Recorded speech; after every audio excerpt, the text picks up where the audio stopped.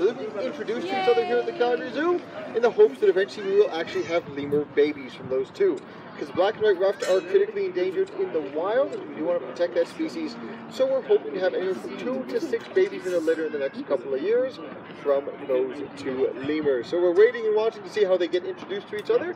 Hopefully they get to like each other, and everything will work just fine. So we finally got some lemurs moving around up there. You can take a good look at them. You see those long tails swinging down there?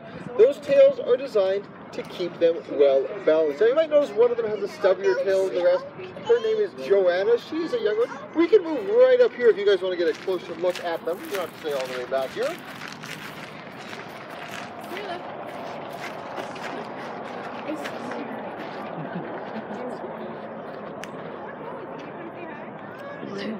One of them has a stubbier tail, the rest of her name is Joanna. She's the oldest of our ringtail lemurs, being 16 years old now. And she's a bit more independent than most of the others. You often see her straying off a bit from the rest of the family unit. The other 6 all tend to stay quite close to each other because it is safety in numbers. Our ringtails are quite adventurous, but they do like to have the company of other ringtails around them. They were pooping.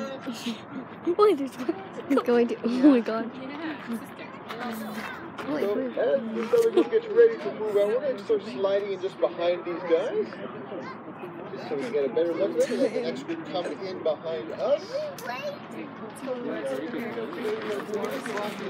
I said before, if the ringtail just keep an eye on the side because you don't want a lemur actually looking on top of you.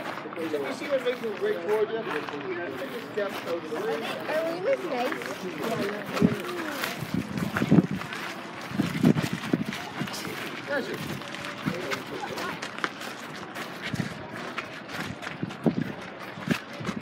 Now this also gives you a really good chance to take a look at the interior of the exhibit. So this is the lemurs' winter and overnight holding location. So that's where they're going to be spending most of their evenings. And really, anytime the temperature drops below about 15 to 20 degrees Celsius, they're going to be going inside that. It's on the window. Last week on Tuesday, we had that big rainstorm come through. It was kind of wet, miserable out here. It's going to be quiet. So the lemurs spent the entire day inside that building. In the afternoon, it started to clear up. We didn't open the windows so they could get out if they wanted to. I think it was about 19 degrees Celsius. One lemur poked its nose outside about a minute and said, no, this is stupid, I'm not going out, and went back inside. They spent the whole day inside. Lemurs in Madagascar, their temperatures are averaging about 25 to 30 degrees Celsius. So this whole 19 degrees Celsius stuff, we're not interested in this whatsoever. This activity is built out to make the world comfortable with cooler temperatures. Are you videotaping right now? Behind me, we'll keep walking down this way.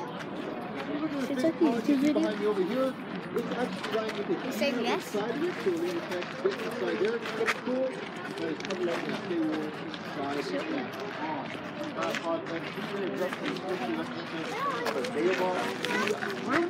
that larger scale. So this is our lemur exhibit here at the Calgary Zoo. We are looking to protect these species. So there's 104 different species of lemur in Madagascar, all of which are endangered in some way, shape, and form. The biggest reason for that, the biggest push to endanger lemurs, is about the last 2,000 years, 80% of the natural habitat on Madagascar has been lost to human expansion in that area.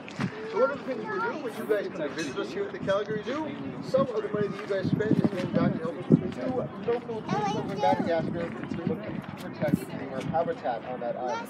So you guys, just by visiting us today, are actually helping lemurs in the wild as well. Thank you very much for that. So take about another minute here. You guys can take a few more pictures of the lemurs. Then we're going to move out so that you can come in and join us. If you guys have any questions, say hello, fire away if you have any. And we'll get moving out of here in a minute. Just the next group can come in and join us. So thank you very much. Have a great afternoon. Let's go. Go see the bears. Just gotta stay on this side of the rope there, bud. Good later.